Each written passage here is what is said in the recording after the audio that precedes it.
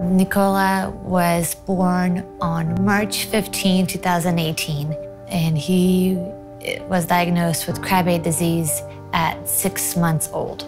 He just turned 2.5. We are so proud of this strong and brave and tough little boy.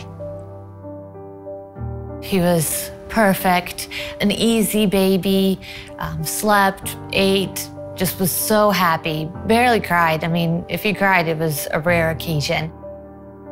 It was just, everything was going great. We took a trip to San Francisco and everything was fine, except the first night he woke up with like a screeching scream, not even a cry.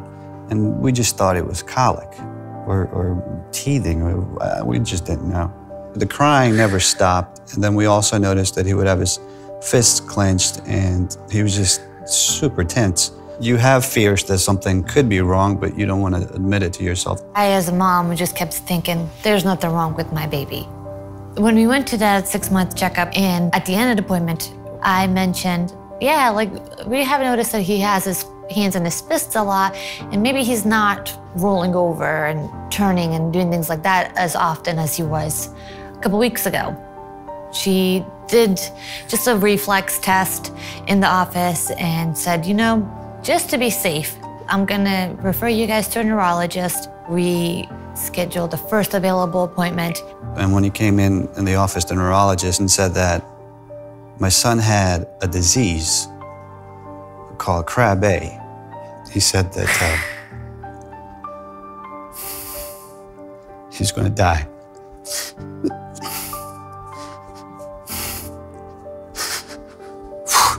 By the age of 2.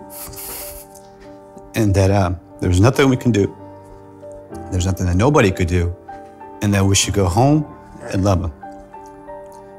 Being a firefighter paramedic, I helped save people. And this man tells me that my son's gonna die and I can't do a damn thing about it. I'm Maria Luisa Escolar, professor of pediatrics at the University of Pittsburgh. Krabbe is a very severe neurodegenerative disease. Pretty much the babies are born looking completely normal, and unfortunately they have a deficiency of a protein that you need to be able to produce healthy myelin in the brain and also the peripheral nerves and the spinal cord.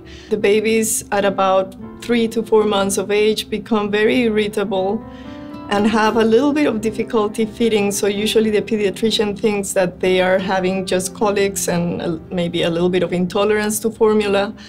So they try different formulas, they try different strategies to calm the babies, but it's not until the baby starts looking like their muscles are getting a little bit tight that the pediatrician gets concerned and then referred to a neurologist. But between all these referrals and appointments, times go by, and unfortunately by the time the diagnosis is confirmed, it's too late for this baby to get better, because the first months of life, the brain is growing really fast, and this really injures the brain.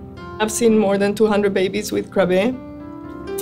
They come from 48 states and more than 49 countries.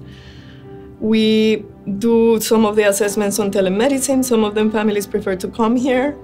And we help them understand what stage of disease they're in, what are the options in terms of therapy that may not be curative, but still would allow this baby to have a pretty good quality of life. Nicola was at 6 months, and he was a stage 3 Krabbe. There was no treatment available.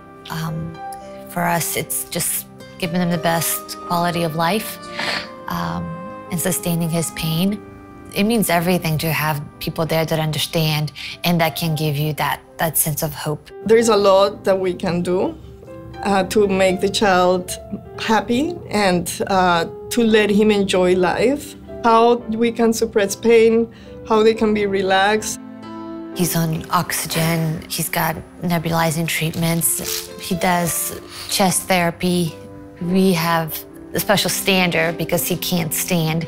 We have a special chair so he doesn't sit in the same position. But what breaks your heart is you're constantly adding another piece of equipment. That's why we're also pushing for newborn screening in Virginia. So that's the key in this awful disease, is getting a diagnosis as soon as possible. We have developed a treatment using gene therapy that is going to help with treating also the peripheral nerves.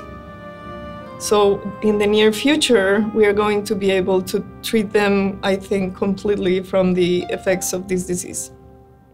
My hope is that Nicola's Law, or House Bill 97, hopefully will pass, and that's the ultimate goal, is to save lives.